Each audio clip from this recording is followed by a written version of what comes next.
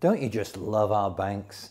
Not only do they treat their customers with contempt, not only do they insult us with below 1% interest on most of their accounts, not only did their casino gambling on securitized subprime mortgages bring about the global credit crisis, now we discover they're rotten to the core.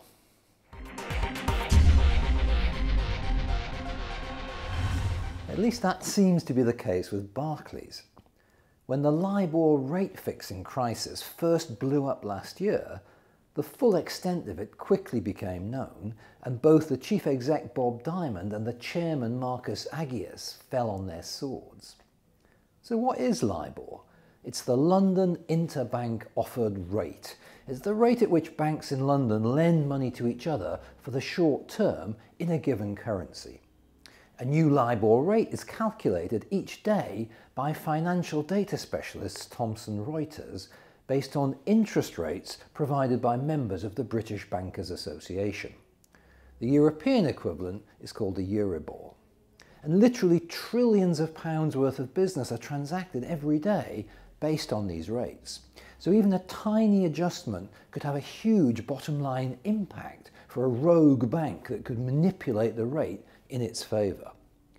The FSA discovered that between 2005 and 2009 there were 257 requests from Barclays derivative traders to fix the Libor or the Euribor rates.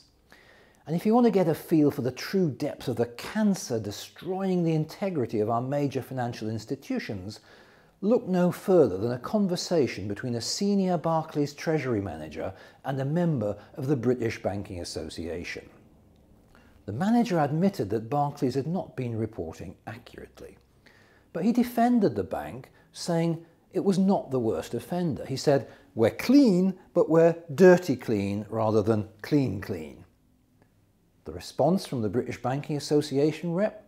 No one's clean clean. It seems that Barclays was understating its Libor submissions so it could hide how weak its financial position was by seeming to be no different to the other banks. There were lots of conversations, including with Mervyn King at the Bank of England, but it wasn't until the end of 2009 that Barclays had any formal procedures in place to separate the derivatives traders from the team that made those submissions to the Libor rate.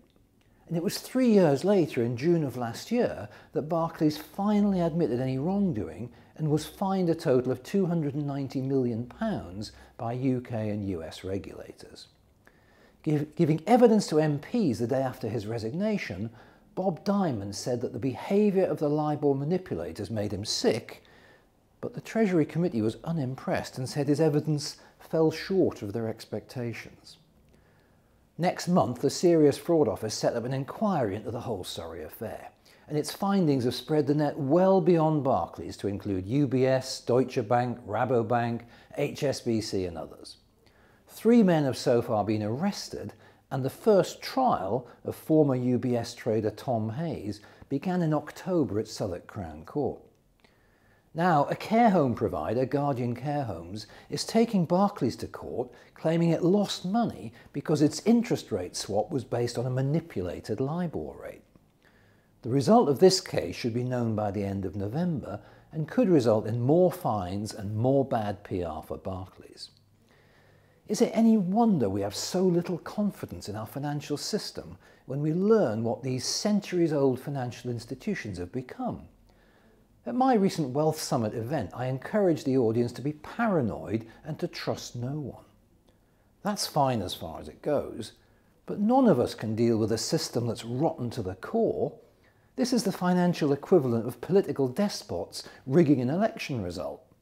OK, nobody got shot, but I do believe something died.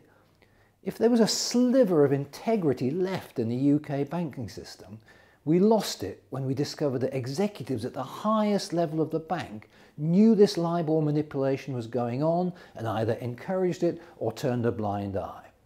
As a wise man once said to me, your integrity is like your virginity. You can only lose it once. Be careful out there.